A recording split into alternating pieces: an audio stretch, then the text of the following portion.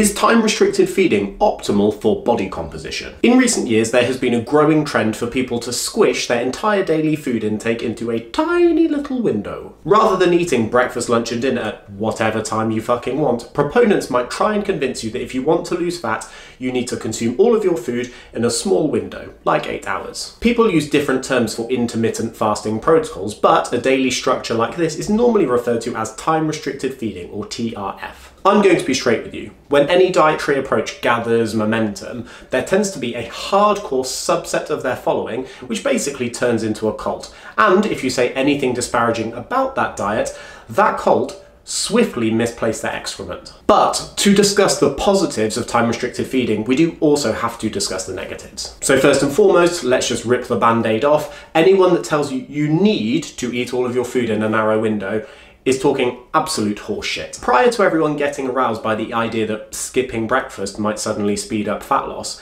narrow feeding windows were already extremely popular, mainly for religious reasons. In the Islamic practice of Ramadan, Muslims would abstain from eating or drinking anything from sunrise to sunset, and research papers claim that depending on where they are in the world, this time span can range from 9 to 22 hours per day. Now, although this is a religious, non-weight loss seeking practice, it actually gives us some really insightful data for two reasons. Unlike a lot of weight loss trials which have a small number of participants, the Muslim population of our planet is in the billions. It also shows us what happens when people follow time-restricted feeding without necessarily implementing any other dietary restrictions, like having a specific calorie intake goal. Quite a lot of research papers have looked at what happens to body composition during Ramadan, and unsurprisingly, there is a wide range of effects ranging from weight loss, obviously, to actual weight gain, which serves as accidentally strong evidence that time-restricted feeding won't magically melt body fat off you. It is very possible that someone abstaining from food for a large chunk of the day gets super fucking hungry and wants to chew their own arm off. So when their feeding window arrives, they compensate by eating more food. But,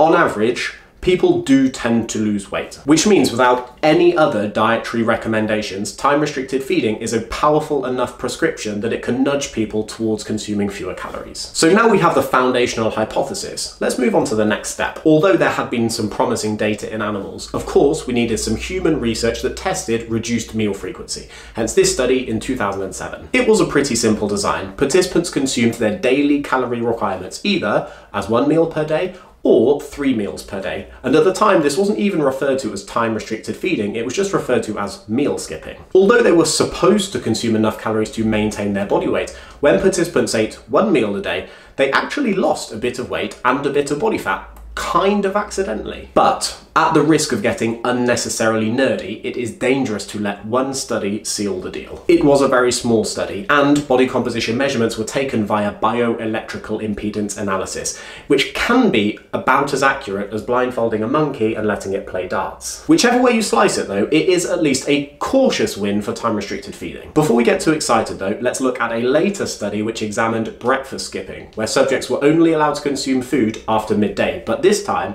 the study used extra fancy equipment, allowing us to look at stuff we haven't looked at before. When participants skipped breakfast, they naturally consumed fewer calories, as you can see in the bar on the right. And we know that consuming fewer calories will result in more weight loss. Right? Wrong. Most research papers don't include the same detailed analysis that this one did, and it was shown that when participants skipped breakfast, they also burned fewer calories per day. Not because fasting fucked up their resting metabolism or anything like that, it was simply a case that skipping breakfast resulted in people moving around less, which is a perfect example of why cutting your calories more so doesn't always result in proportional weight loss. These studies are just a cheeky little snippet of why trusting one research paper can be dangerous. Think of research papers a little bit like baking a cake. Once you feel confident that you can make the foundation sponge, you can get progressively experimental with the fancy icing. So in this case of studying time-restricted feeding, what happens if you add resistance training? Or what happens if you change the length of the feeding window, like 4 hours instead of 8 hours? Or what happens if you move the feeding window to the morning instead of the evening? As soon as you change the type of cake that you're making, you can't directly compare them anymore. So let me give you some examples. The first time-restricted feeding study that incorporated resistance training was was in men. The feeding window was only 4 hours long on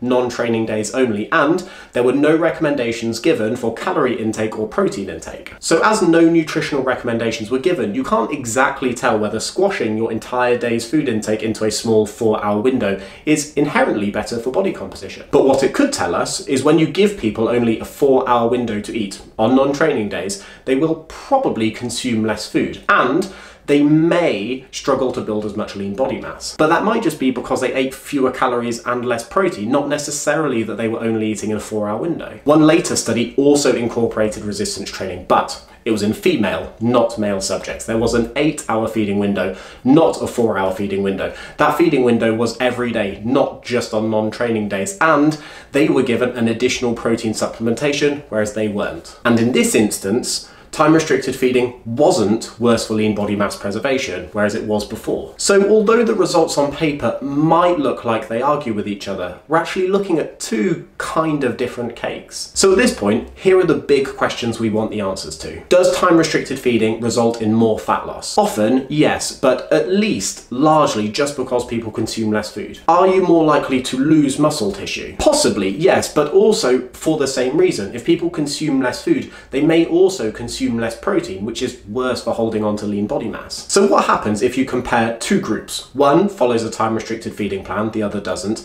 but they both followed the same resistance training plan, they both consume the same number of calories, and they both consume the same amount of protein. Well, if we look at the two most detailed studies we have answering that question, one of them suggests that time-restricted feeding might result in more fat loss, but the other one showed no significant differences when it came to fat loss, lean body mass preservation, gym performance, or resting metabolic rate. So here lies the problem. A lot of people have surprisingly steadfast views when it comes to time-restricted feeding, ranging from the hardcore fans that act like it opens some kind of magical fat loss portal, to other people who claim that there's no fucking point. And it kind of makes sense because there are a lot of people who read the odd research paper, but then seem disconcertingly confident that they understand the research well. But if you are blindfolded and you put your hand into a bag of balls and you pull out a red one, it would be a mistake to assume that all the other balls in the bag are red. Because when it comes to time-restricted feeding studies, they are not all the same. There's a really fucking diverse range of protocols. This is why it's important to look at all of the research papers together. Take all of the balls out of the bag instead of pulling out just one and assuming that the others look the same. So let's look at meta-analyses, which pull lots of studies together to try and come up with overarching conclusions. And this is the type of thing we'll see. As it has some overlap with time-restricted feeding,